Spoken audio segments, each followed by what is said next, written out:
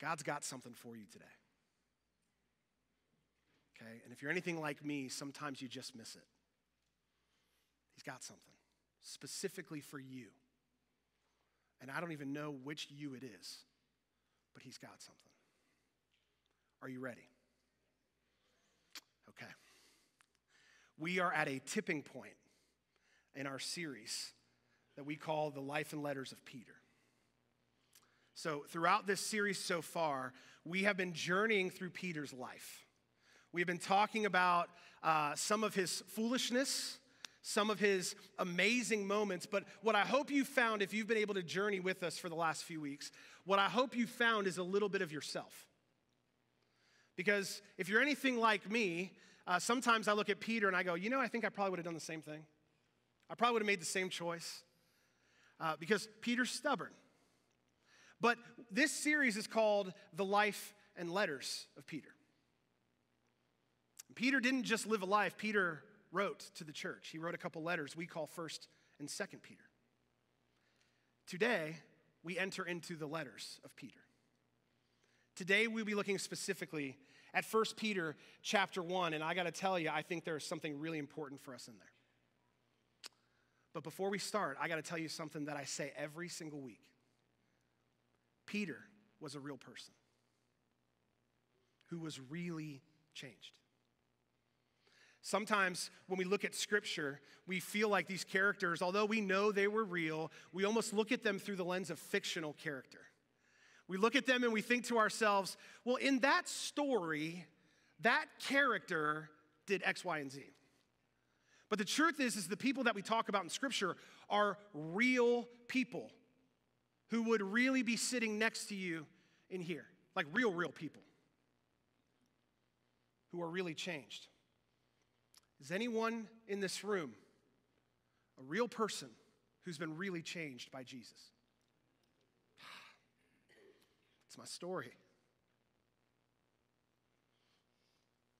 We think we're one thing, and then we encounter the reality of Jesus, not just the story of Jesus, but something real happens in us, and he begins to change us. I don't know about you, but I'm not done being changed. But I am changing because of Jesus. So, in order for us to talk about his letters, we have to figure out where we are in the story. Okay? We got to figure out what's happening. So what I did is I kind of made 7 steps of what I'm calling Peter's journey to help you see kind of where we are as we look at the letters of Peter. So the first is that Peter started off fishing. He was a fisherman. He had not encountered Jesus. He was fishing on the shore, and he had an encounter where Jesus said, "Follow me," and Peter chose to do that. So he started off fishing, and then he received a calling. And Jesus said, "Follow me." And Peter dropped his livelihood, dropped all of the things that supported his family, and said, "Okay." So he went from fishing to a calling. And then after he chose to follow him, Jesus began to teach him and to train him, and we call that process discipleship, right? And Jesus started to lean into Peter and ask him questions like, "Who do you say that I am?" And Peter says, "You are the Son of God, the Messiah." And Jesus says back to him, "I didn't tell you that. God told you that." Because Peter was being developed and was learning and was growing in his faith through a process called discipleship that we actually want you to be a part of in your own journey. We want you to be through becoming disciples. We call them everyday disciples here. We want you to grow in your faith and understand more about him so that you can answer the question, who do you say Jesus is? And then he moved from discipleship to a period of unrest. We started to see this a little bit with Jesus saying, "I'm going to be crucified," and Peter's response to him was, "Not on my watch. I'm not going to let them kill you." And then we find Jesus in an upper room wanting to wash the feet of Peter, and Peter's like, "You ain't touching my feet." Like, that's what servants do. You're God. Remember I told you you're the Messiah. You ain't touching my feet. And eventually he acquiesces. But then we find Jesus in a garden being arrested. And we find Peter in this season of unrest pulling out a sword and just waving it, trying to get people away from Jesus and eventually lopping off somebody's ear. And then we find him at a charcoal fire in the middle of the night. Somebody say, wait, aren't you one of the guys who followed Jesus? Nope, not me. 3 times. The season of unrest. He's just not okay. And then eventually, Jesus meets him on a shore after his resurrection and says, do you love me? And as Pastor Mark shared with us 2 weeks ago, this is a turning point in the life of Peter. So, he goes from a season of unrest to a season of pastoral ministry. You want to read a little bit about the pastoral ministry of Peter? Look through Acts 1 through 12, and you can see how even after Jesus raised from the dead and went back to heaven to be at the right hand of the Father, you see Peter living out what it means to be an apostle and a pastor as he cares for people. And then we have this other period called later ministry. Towards the end of his life, what was he doing? And then eventually his death. Those are the 7 kind of, as I'm calling them, just like the steps of his journey. But here's the deal. As we look at 1st and 2nd Peter, we're actually at a place where we're looking at the end of his ministry. The later years, okay? The later years of Peter's life. How late? Well, when Peter's following Jesus, he's in his early to mid-30s. And as Peter is writing 1st and 2nd Peter, he's in his late 50s, early 60s. So a good 20, 25 years, maybe? I'm not going to ask you to raise your hand, but how many in this room are between the age of 60 and 65? Okay? I mean, just think about it. I just told you I'm not going to ask you to. Oh, you did anyway, because I didn't ask you to. What did you know between 60 and 65 that you would love to tell 30-year-old you? Right? I know, I was like, oh, so much. So much. What I would love to tell even just 30-year-old me at 43, what I would love to tell 30-year-old me is that if you eat pizza after midnight, you're not going to sleep.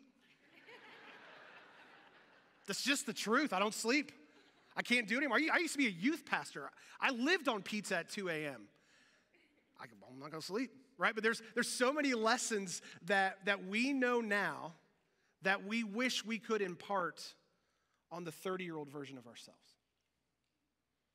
So when I read 1st and 2nd Peter, in my mind, I see Peter sitting at a desk and he's writing, or he's having, I think at some point, Silas or Silvanus write for him, and he's thinking, and in my mind, what he's thinking is, okay, I was kind of an idiot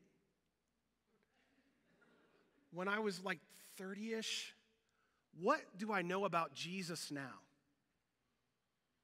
that I want to tell me back then?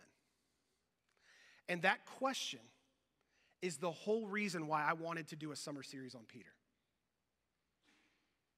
Because I was reading through 1 Peter and I started to think to myself, there is so much he knows now as he's writing this that he didn't know then.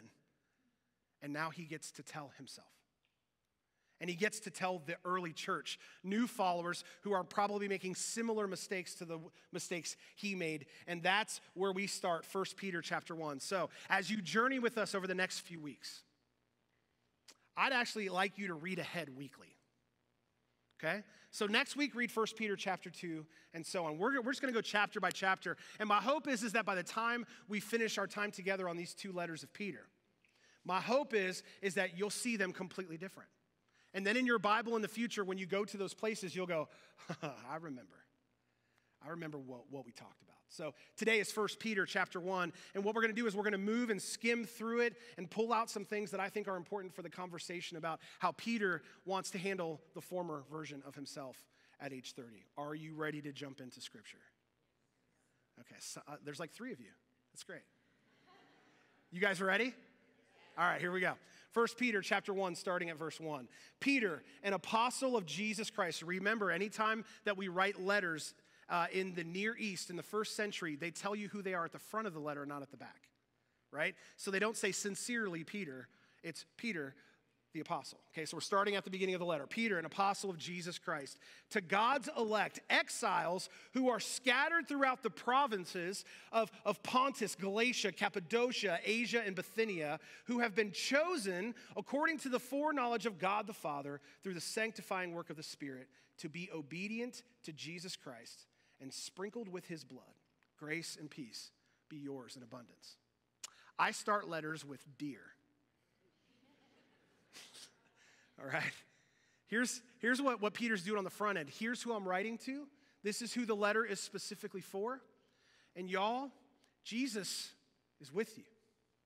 And when you said yes to him, you became part of the family. And you were elected by him into that family. And now there's a word for you because we're all connected. Even though we're scattered, even though it's still not legal to be a Christian in first century Greco-Roman Empire, even though it's not okay, we are all together in this, even though we are scattered. As Peter is writing this letter, Peter is hanging out in the city of Rome. Okay? He spent his last 15 to 20 years living in Rome, the epicenter of the Greco-Roman Empire. But he's not writing to Rome. He's writing to Pontus, Galatia, Cappadocia, Asia, and Bithynia, which are just strange words without a map. So here's a map. Okay? So if you're listening to this, do you have a map? No? Did the map not make it? Oh, there it is. Thank you. So if you're listening to this on a podcast right now, you're going to be very confused because this is visual. Okay, so go check out the video. But basically what we've got is we've got Peter over here living in Rome, okay? On my right, your left. And he's over here, he's in the epicenter, but he wants to write to these places over here. Notice Asia is not a whole continent at this point. Asia is a place. It's a place that is basically also called Turkey, okay? So Asia, Bithynia, Galatia, Cappadocia, and Pontus. He's writing to a group of people who are living in a Gentile land, meaning it's not Jewish. He's writing to them to encourage them because guess what? It's not very encouraging to be a Christian in a Gentile place that thinks you're ridiculous, okay? So Peter is using his wisdom to write to these places, hoping that maybe he can help encourage them so that they understand a little bit more about what it means to follow Jesus. So this is where the letter is going. This is where we find ourselves. Now, let's get in here. Verse 3, praise be to the God and Father of our Lord Jesus Christ. In his great mercy, he has given us new birth. Everybody say new birth. Into a living hope. Everybody say living hope. All right. Through the resurrection of Jesus Christ from the dead and into an inheritance that can never perish, spoil, or fade. Oh, man, y'all. That is one of the most powerful verses in Scripture. So here's what we're going to do. I'm going to read it again, and you're all going to act like that was powerful. Okay? Because this is an important place. If we miss this verse, the whole sermon's ruined. All right? Here we go. Praise be to the God and Father of our Lord Jesus Christ. In his great mercy, he has given us new birth. Everybody say new birth. New birth. Into a living hope. Everybody say living hope. Through the resurrection of Jesus Christ from the dead and into an inheritance that can never perish, spoil, or fade. Amen. That is the money verse, okay? This is the one that the rest of this chapter is completely built on. It'll never spoil or fade. But the word that sticks out to me is the word hope. I say that word a lot, don't you? Maybe you don't think about it, but you say it a lot. Like maybe you said, I hope I don't run out of gas, right? Or maybe I hope we go to Culver's after church, right? Or maybe it's, I hope I get this job. Or maybe there's a teen boy sitting next to a teen girl in our congregation right now who's saying, I hope she likes me. We use the word hope all the time. All the time. In fact, we misuse the word hope all the time. Because when we are talking about hope in Scripture and that Jesus Christ is our living hope, it's not, I hope we go to Culver's after church. It's different. See, we use the word hope, but what we actually mean is wishful thinking, right? Man, I hope means I wish this happened. I'm really hoping this is what's going to happen. It's a wish. It's wishful thinking. And when we call this hope, when we call it hope, it gets really confusing. If I hope I have a good day at work, I hope somehow magically my bank account grows, I hope I'm able to pay all my bills, and I hope in Jesus Christ, and it all means the same thing, we got a big problem. Because the hope that's required in Jesus is nothing like wishful thinking. It's nothing like wishful thinking. If that were true, then we could change that verse to say, Jesus Christ in his great mercy, he has given us new birth into a living wish. No. Doesn't make any sense. Hope is different, and somehow we know that internally, but we use the word completely differently. Why is wishing a problem? Because wishing leads us to disappointment. See, when I hope my marriage works out and it doesn't, I'm disappointed because I was wishing it would. When I hoped I got that promotion and I don't, I'm disappointed because I was wishing I would get it. Wishing leads to disappointment. And I think the bigger concern for me is that when we call it hope and it's actually wishing, wishing leads to disappointment in God. Because when I wish for something to be the way I want it, and it isn't, is there a God that even hears me? When I'm wishing for something to be the way I want and it isn't, is there a God that hears me but doesn't care about me?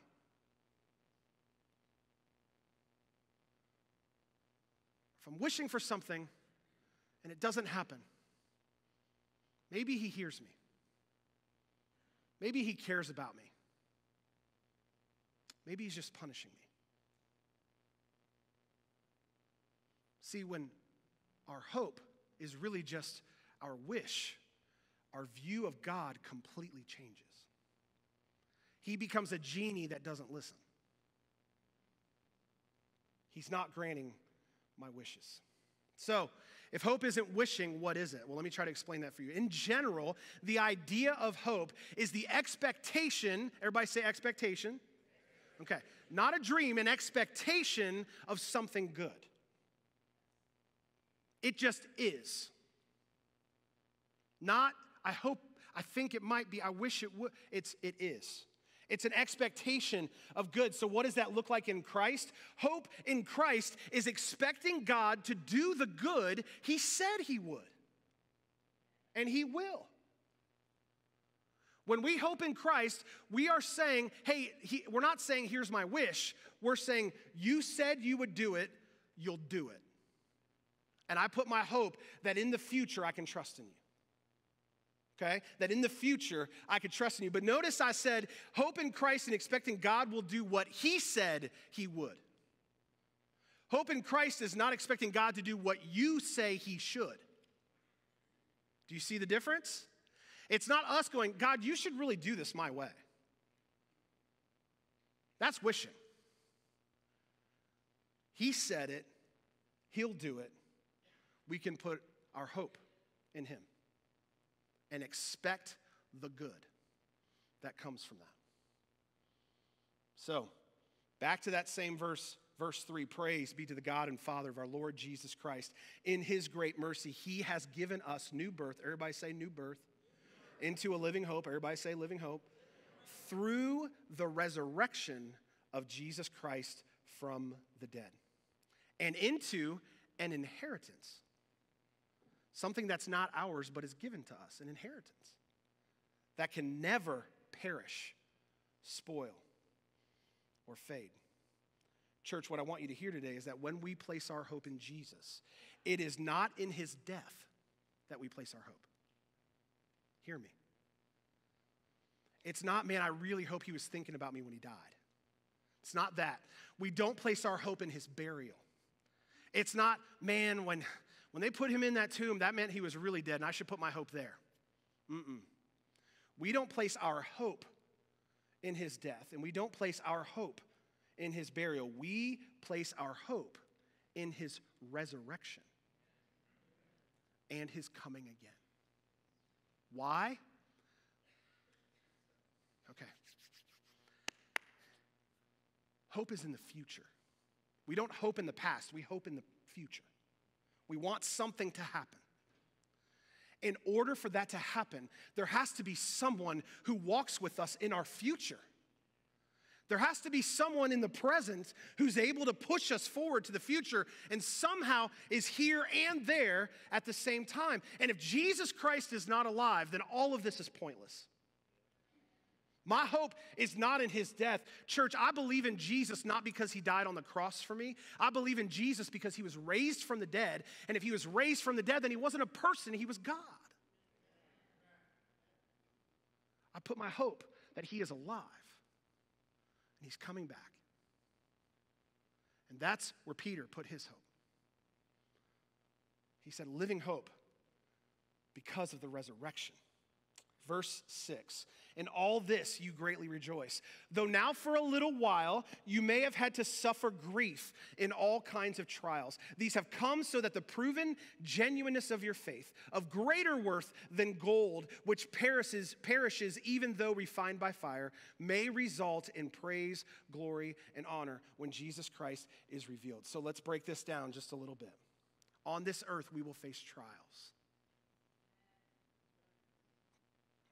Right? Y'all, there are some of you who this week have faced trials. And I've heard about them, and my heart breaks. There are many of you who face trials this week that I don't know about, and my heart breaks. Y'all, this world promises us nothing but trials, and I hate it. But here's what Jesus is saying. He's not saying, and you can read it this way, so be careful. He's not saying, I put you through bad things so that you can prove your genuineness. That's not what he's saying.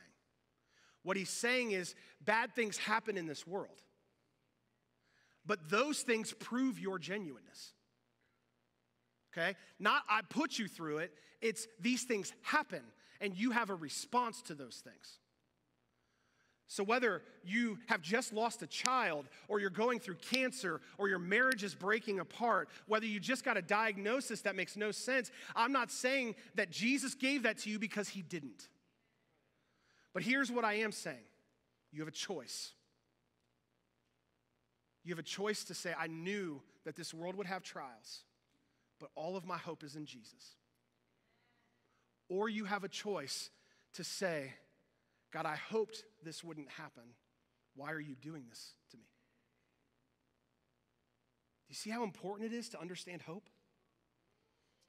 You will face trials. They will come, and they will prove your genuineness. In fact, that word proven and that word refined are basically the same word in Greek. So we get refined just like gold gets refined. But here's the difference. When we're refined, it's forever. When gold is refined, it'll perish. No matter how much you look at gold and wish you had more of it, it will perish. But in the end, the work done in you will not. And because of that, it will result in praise, glory, and honor when Jesus Christ, the living one, the living hope, is revealed. Trials will come. You have a choice. I have a choice. Verse 8, though you have not seen him, you love him. Even though you do not see him now, you believe in him and are filled with an inexpressible and glorious joy, for you are receiving the end result of your faith, the salvation of your souls. I read that and I was like, ooh, that's not for Bithynia, that's for Tim. I felt like Paul stopped and just wrote to me, and maybe you feel the same way. Hear this from your lens, okay? Though you have not seen him, you love him. And even though you don't see him now, you believe in him, right? And what that does, if we allow it, is it fills us with inexpressible and glorious joy, for we are receiving the salvation of our souls. We are no longer dying, we're living. It's beautiful. 1 Peter verse 13, it says, therefore, everybody say therefore. Listen, anytime you see the word therefore in Scripture, stop reading immediately and say, therefore what?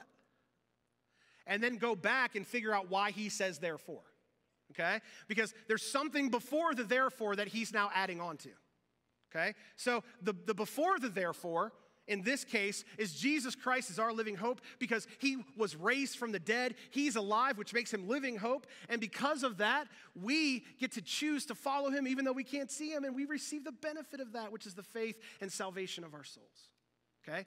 Therefore, now that we've got that sorted out, therefore, with minds that are alert and fully sober, okay? That word sober is not talking about alcohol. The word sober means ready, alert, clear thoughts, clear mind, okay? Now that you are alert, ready, and clear-headed, set your hope on the grace to be brought to you when Jesus Christ is revealed at his coming. Set your hope, which means we have a choice. We actually should make the decision to set our hope. You can choose hope. It's a choice. It's not well, am I far enough in my faith? Do I understand enough Scripture? You can choose hope today. Set your hope on Jesus. 14 and 15, as obedient children, everybody say children. Okay, remember, we've been born again into a new family. As obedient children, do not conform to the evil desires you had when you lived in ignorance. Do not just accept evil in your life. Do not just go, it's fine, I'm totally okay. It's fine. And just take on evil. Do not conform to your evil desires you had when you lived in ignorance. But just as he who called you is holy, so be holy in all you do. For it is written, be holy because I am holy. And that's in Leviticus 11. I read that and I'm like, easy for you to say, Peter.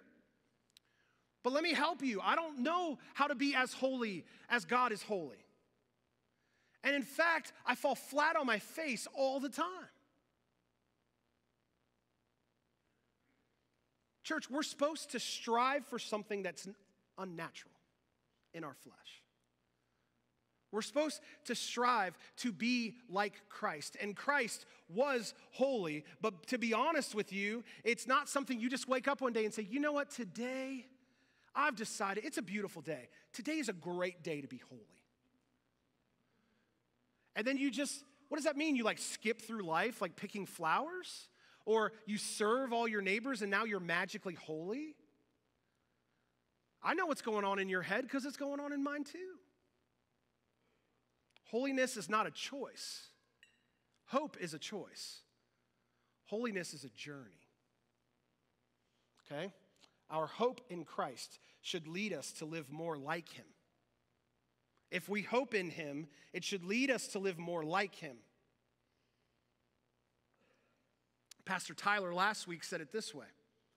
If you are on a journey with Christ, you can't stay the same.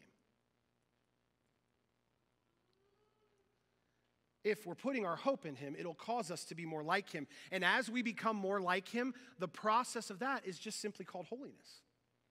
As I look more like Jesus, I become more holy. It's just the way it works. Verse 17, since you call on a Father who judges each person's work impartially, just remember, we've been born again, we're like obedient children, which means we have a Father, okay? Since you call on a Father who is God himself, who judges each of your person's work impartially, meaning he sees you all the same. He looks at you as individual creations, okay? Live out your time as foreigners. Everybody say foreigners.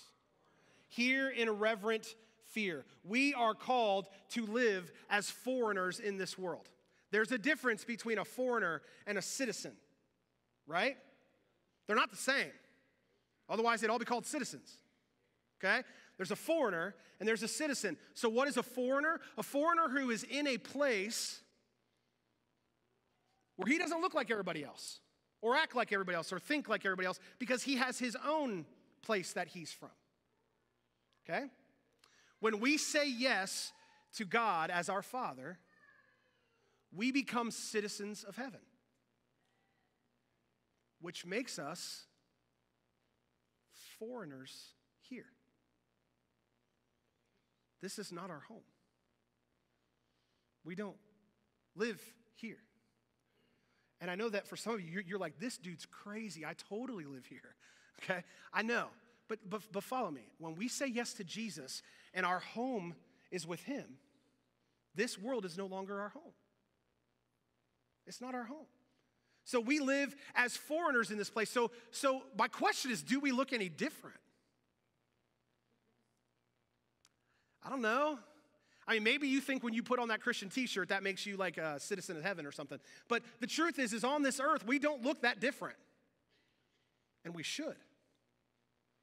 Not on the outside, but the way we interact with people, the way we treat people, the way we love all persons, because all persons are made in the image of God. And that's the language of our home. Right? So, if we're supposed to look and act different, then our priorities should be different than the rest of the world. What I want to share with you this morning is that the priorities of an everyday disciple are different. We reject what the world sees as success. Yeah, you don't like that one either, do you? I didn't like that either. In fact, I wrote it out, and then I went to Pastor Mark's office, and I was like, I don't like this. And he was like, I don't like it either. But I couldn't escape it. So my entire life, my dream is to have a beautiful family, to live in a house that I'm proud of, to have cars that work properly, right? To go to church and love God, and to make more money than I could possibly ever need. And you want to know why that was my dream? Because that's the dream embedded in me by the world that I live in. Okay, here's what I'm not saying in this room. It is not a bad thing to be successful. Hear me. It's not a bad thing to be successful. It's not a bad thing to strive for success. It's not a bad thing to get a raise. It's not a bad thing to have a nice house or have a nice car. It's not a bad thing to have a beautiful family. It's not a bad thing to come to church. Those are not bad things. But when you are an everyday disciple, your priorities change.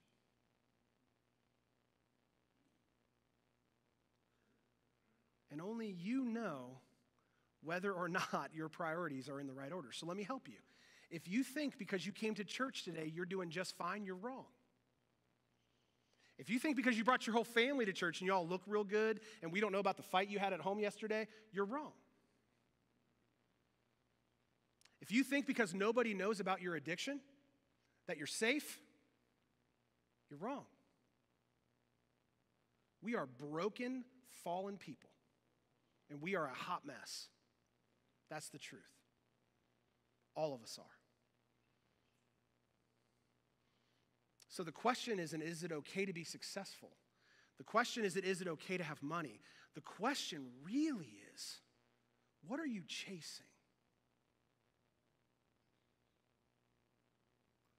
See, when you say yes to Jesus and you're an everyday disciple, and you have said, I put my hope in him, you only get to chase one thing, and it's him. Everything else trickles out of that. It's not about your church attendance. It's about who you're chasing or what you're chasing. As a former drug and alcohol counselor, I sat with many people in addiction. And I got to hear what they're chasing. And at first, it sounded like drugs and alcohol that they were chasing. But can I tell you what they're really chasing? They're chasing peace. They're chasing a deep breath knowing that they're loved by someone. and they found it in the wrong thing. You can be on that same journey just without drugs and alcohol and be in the same spot. What are you chasing? And if the answer is nothing, chase Jesus because he's all you really got. It's not about what you have or don't have. It's about what you're chasing. That lets you know whether or not you are a foreigner of this place or just a regular old citizen. Verse 18, for you know that it was not with perishable things, things that die, like gold or silver. Oh, successful things. It's not with perishable, successful things like gold and silver that you were redeemed from the empty way of life. Ouch. It's not because, before you were a Christian, did you know that you're living an empty way of life? That's what Peter calls it. You were not bought from these things. You were not given these things because of gold and silver from this empty way of life handed down to you from your ancestors, but with the precious blood of Christ, a lamb without blemish or defect. He was chosen before the creation of the world, but was revealed in these last times for your sake. Okay, so here are your options. House, job, we'll just call it gold and silver. Your options are gold and silver that will eventually perish, even though they are precious right now. Or there's a Jesus who existed before gold and silver were ever created. And at the end, when gold and silver perish, he's still there because he's alive. Those are your options. The precious commodity of gold and silver, or the precious blood of the Lamb who was slain for you. Bottom line, his value is greater than anything you want to fill in that blank with. His value is greater. Verse 22, now that you have purified yourself by obeying the truth, that you have sincere love for each other, love one another deeply from the heart. For you have been born again, not of perishable seed, but of imperishable through the living and enduring, which means never-ending word of God. Verse 21, through him you believe in God, who raised him from the dead and glorified him. And so your faith and hope are in God. Because of what he's done, because of his value, change your priorities, change your view of success, get rid of chasing all the things in this world that will eventually die. Put your full hope and trust in Jesus because he is alive. That is 1 Peter chapter 1. So the question that I had was, how do I begin to put my hope in Jesus? Notice I said begin, because this is not here's 3 steps and now you're fine. That's not what we're doing today. But we can take some small steps in that direction. Okay, I got 3 things. Number 1, shift your focus, move from problems to purpose. Okay? Now, I spend a lot of time, maybe it's just my personality, I spend a lot of time thinking about the things I don't have. Anybody else do that? And when they're in a bad spot, they're just having a rough day, it's here's all the things I don't have, and this is why my life is terrible. Okay? Then you meet someone whose life is worse, and you're like, oh, I'm not so terrible. You meet somebody whose life is better, and you're like, why am I not like them? We're never satisfied, are we? But what happens is we can get into a pattern where our focus is completely on the problems, where all we're thinking about is everything that's wrong in our lives, everything that's not working the way it should. What if we moved from problems to purpose? Why am I here? Not what do I need or what don't I have, but why am I here? Let me help you. In its most basic form, you are here to love God and to love others. That's it. Love God. And do all the things that means. And love others. What if every time I thought about the things that were wrong in my life, I said, okay, how am I going to love God and love others in this moment?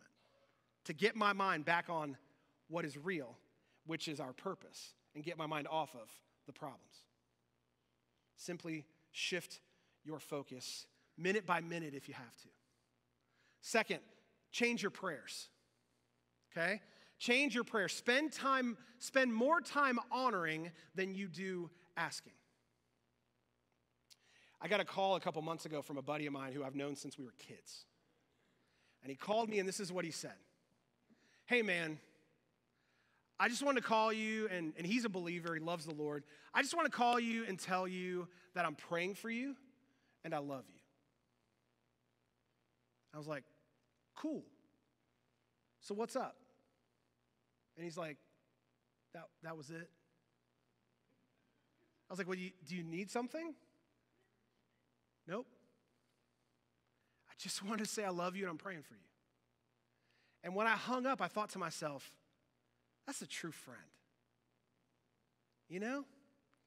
I think God wants some calls from us like that. I think God wants a call sometimes from us where we just go, hey man, thank you. That's it. I love you. Thank you for what you've done for me. We spend a whole lot of time, God, would you be with my loved one? God, would you heal my disease? God, would you? And those are okay too. But I'll tell you, if you're doing a whole lot more asking than you are honoring, you're missing the point of prayer. When we say, hey, God, instead of just giving you my list today, I would like to stop and just tell you, you have changed my life. It changes the relationship. And when we say amen, I think God goes, well, that was nice. It's just different. It's different, right? The disciples looked at Jesus at one point and said, teach us how to pray. And he said, our Father, who art in heaven, hallowed be thy name. Thy kingdom come, thy will be done on earth as it is in heaven. He started his prayer with honor. Change your prayers. Spend more time honoring than asking. And 3, let others in. I don't blame my parents for this, but I saw it happen in front of me, and I think I started to model it. I got confused between the difference between personal and private. See, I think I was taught, and not on purpose, but I think I was taught that my relationship with Jesus was private. I mean, in my home, I knew my parents loved the Lord, and I knew they were committed to him, but we didn't talk about spiritual things at home at all because it was private. That was my relationship with Jesus. I'm not going to talk about it. Church, I think that that's a work of the enemy, to be honest with you. What the enemy wants is for you to have a relationship with Jesus that you are convinced that no one can ever understand, no one will ever accept you as you are, and you should just hold it to yourself in a box. Your relationship with Jesus is not meant to be private, it's meant to be personal. You're supposed to have one, and it's between you and Jesus, but you're supposed to let others in and help them see how you see Jesus, and they help you see Jesus how they see Jesus. The whole point is to let others in. Your faith is never meant to be it was never meant to be private, it was meant to be personal. The way we say that here a lot is you were never meant to do this alone. You were never meant to follow Jesus by yourself. And if you're interested in figuring out how to let others in, would you let us know? Because we can help make those connections for you. So as the worship team comes up to close this out, I really just have one more thought that I want to share to make sure that you and I are on the same page as we move into 1 Peter chapter 2. And it's this: if your hope is placed in anything other than Jesus, money, success, relationships, maybe you've put all your hope in yourself. If your hope is placed in anything but Jesus, it will die. And maybe you'll experience success. And maybe you'll experience relationships. But honestly, it's just like gold and silver. At some point, it all dies. So I have an option for you. Let me give you a suggestion. What if instead of placing your hope in the things that the citizens of this world place their hope in, what if you placed your hope in Jesus Christ, our living hope?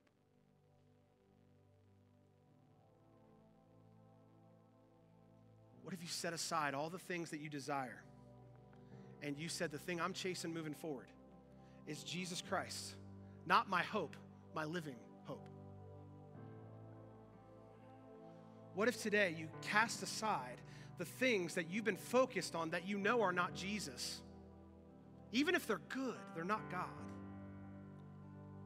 What if you cast those aside? And you said, I am all in on Jesus Christ, my living hope. I had a conversation with someone yesterday on the phone who's a part of our congregation.